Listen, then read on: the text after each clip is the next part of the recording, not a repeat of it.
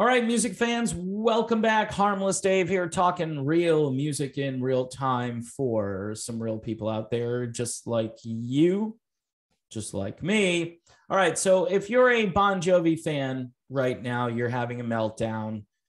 This is some of the worst footage I've seen in quite some time, and that includes watching David Lee Roth in Las Vegas a couple of years ago, which was just painful. But John Bon Jovi now has decided that he's going to use a vocal track. He did so on the song Living on a Prayer in Houston back on the 26th, a couple of days ago. Now, this is music that is arena ready, right? You can't get much more arena rock than Bon Jovi. And to pull this off at this point with John's voice in the condition it's in, this isn't strange. It isn't odd. But what it is, honestly, for a fan like me, is really depressing because people are getting older. And we talked about Paul McCartney a few weeks ago. We talked about other people who, quite honestly, are struggling out there and probably should retire. You know, Peter Cetera famously said that, you know, I don't want to be one of those guys. I don't want to hear somebody and say, you know, man, that guy should just hang it up and have that guy be me, you know? So he made a wise judgment. He was singing stuff a full, you know, step below where it was originally recorded. But Cetera's voice was still very strong into his 70s. John Bon Jovi is 60 years old. Whatever it is that burnt his voice out, I've heard a number of stories. And by the way, I'm not trying to just dump on this guy. I met him back in 1990. And back then, anyway, he seemed like a really decent guy, as well as Richie Sambora, who is no longer with this band. My secret mission would be to get Richie together with Johnny Gioeli and start some kind of a, you know, Sambora Gioeli tribute thing where they go out and they perform Bon Jovi songs. And I think people would show up for that. And people are going to continue to show up for anything that's a brand. What's weird is if you watch the footage, the audience is going wild. They're going crazy. You've got a mixture of casual fans and nostalgic fans who so want to go back to 1990. They're like, okay, enough of the 2020s, right? The roaring and soaring and sagging 20s. I'd like to go back to the early 90s where, you know, your heroes could wear big hair and crazy clothes and bright colors, and you wouldn't, you know, you wouldn't freak out about it. You wouldn't say it's cheesy. Back in those days, all the vocalists were challenging one another. They're trying to outscale each other, whether it was Steve Perry, Jimmy Jamison, Lou Gramm. You know, you can go down the list of people, including John Bon Jovi, right? And to see him now, it's tough. It's just a fact of life, and it's tough.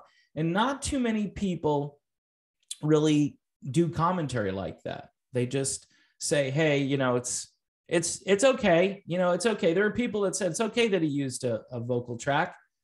And I think in the state that he's in, I hate to agree with that guy, but I mean, it's painful if he isn't going to use a vocal track. But this is what all of this has become when these guys get older. This isn't mellow music. This isn't music that's easy to sing.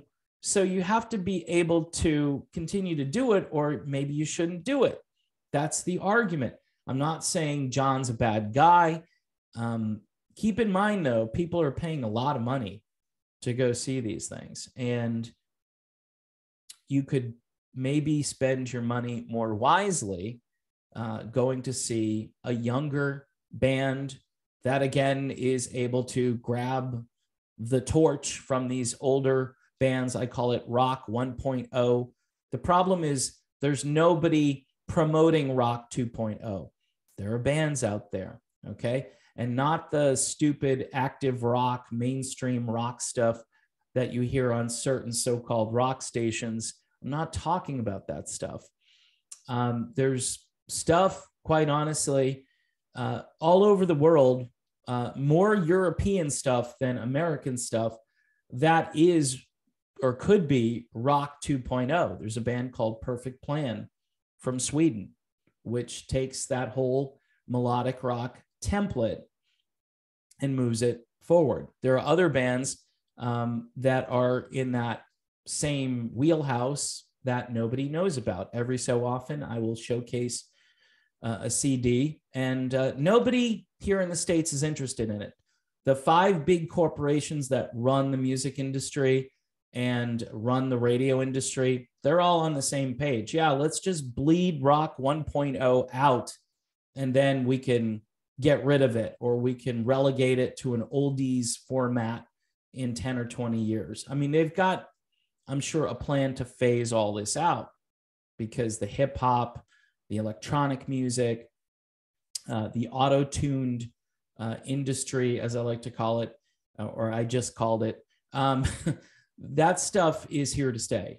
People ask me all the time, so when's the cavalry coming? I'm like, there's no cavalry coming. There's just nothing is coming. What is happening really is we're watching the dying embers of an amazing time in music. The fact that the Rolling Stones are still around.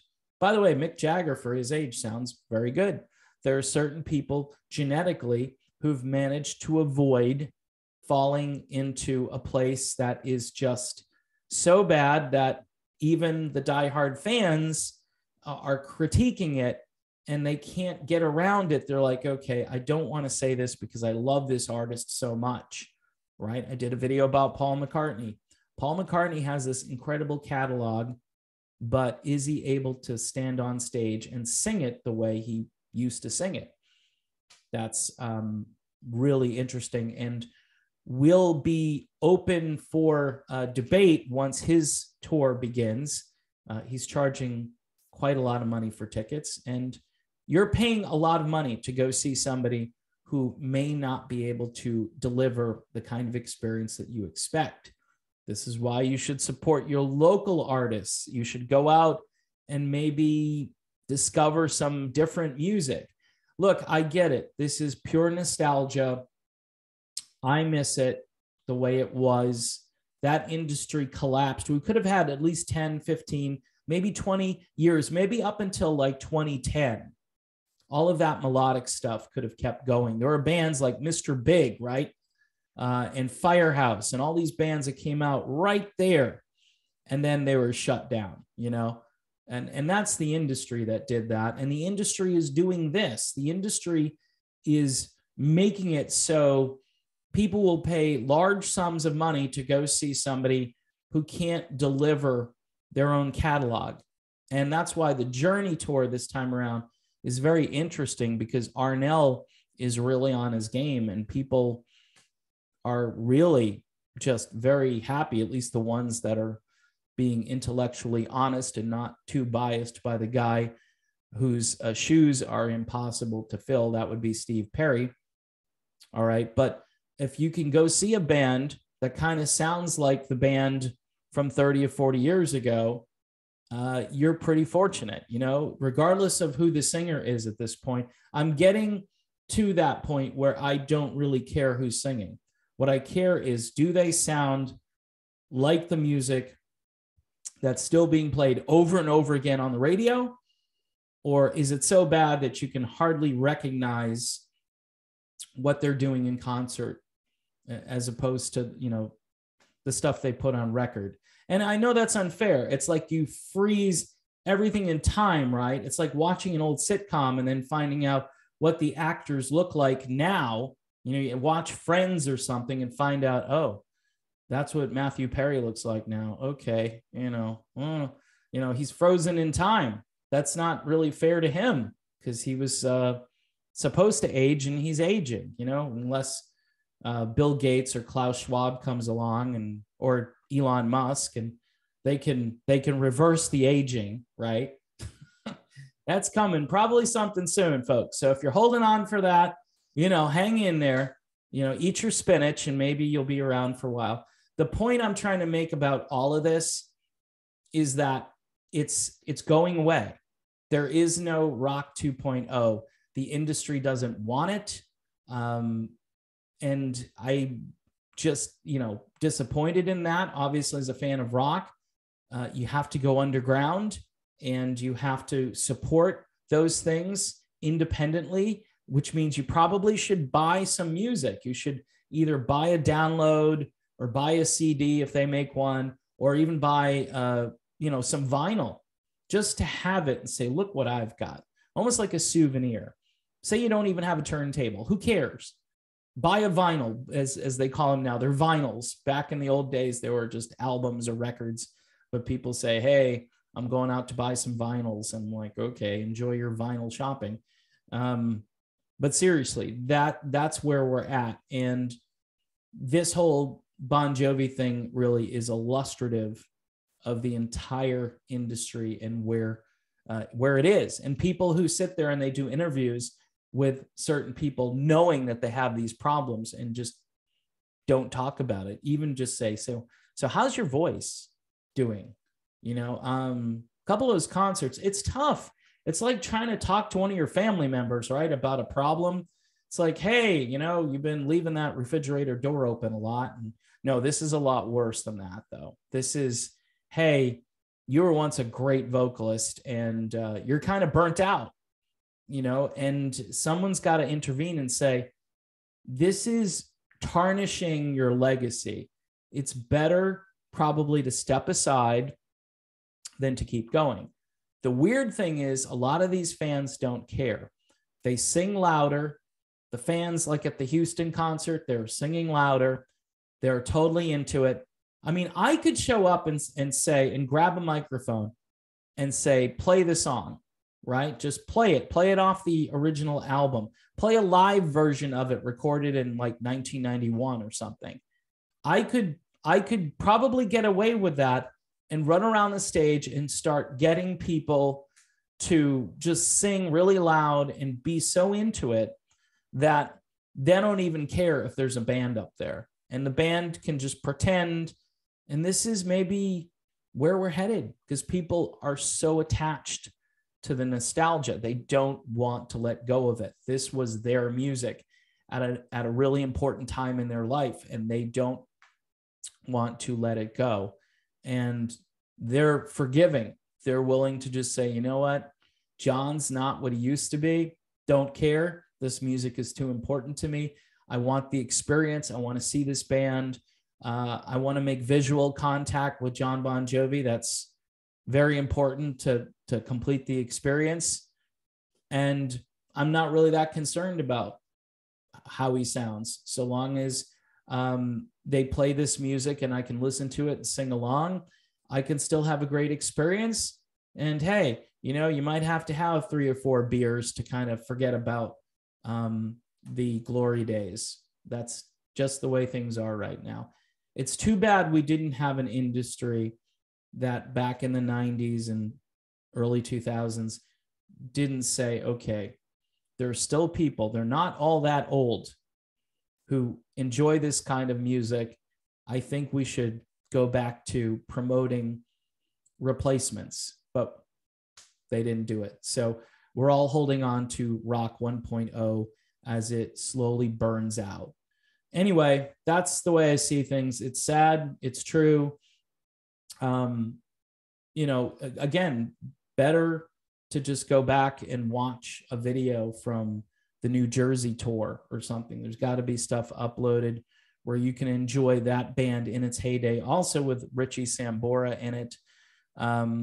You can't, it's just tough to actually support them without Richie. And I know that all just happened and it was all supposedly Richie's fault, according to what I've read. But again, as people get older, they should probably try to make amends and say, hey, I really need you in this band. Would you like to come back?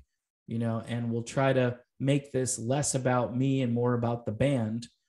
But I think that ship has sailed for Bon Jovi, and I would hope that maybe after this tour, that maybe John would just hang it up and work on charitable stuff, maybe record a song here or there. But it's pretty rough. But who knows? They might have a whole new production next time around where John doesn't have to sing at all. And with technology the way it is, you can fool a lot of people, especially if they consume enough $14 beer.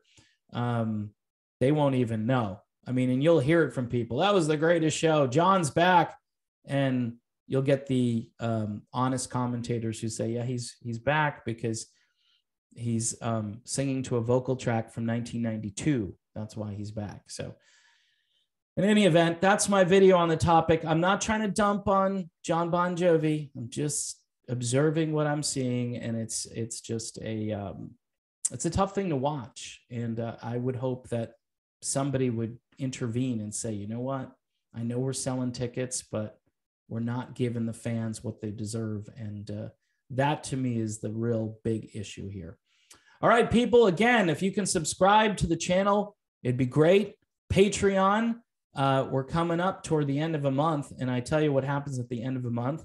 For some reason, people realize I'm giving money and I need to stop. So I need people to sign up for Patreon for just $1 a month. I'm not telling you to give $100 a month. I take anything, $1, $2 a month. If you're, say, like friends with Elon Musk or something, and you want to contact Elon and say, hey, there's this cool channel, and I know you bought Twitter and everything, and that's kind of a big deal, but this guy needs financing. Maybe you can kick in, like $1 billion or so every other year. That would be cool too. I don't think it's going to happen, but you just never know. I mean, Elon, he's easy to convince, I guess, if you use logic and, a good argument, he will listen to you. So yeah, you can petition Elon, or you can give $1 a month. It's your choice. I think the $1 a month thing might be easier at this stage. All right, people, see you soon.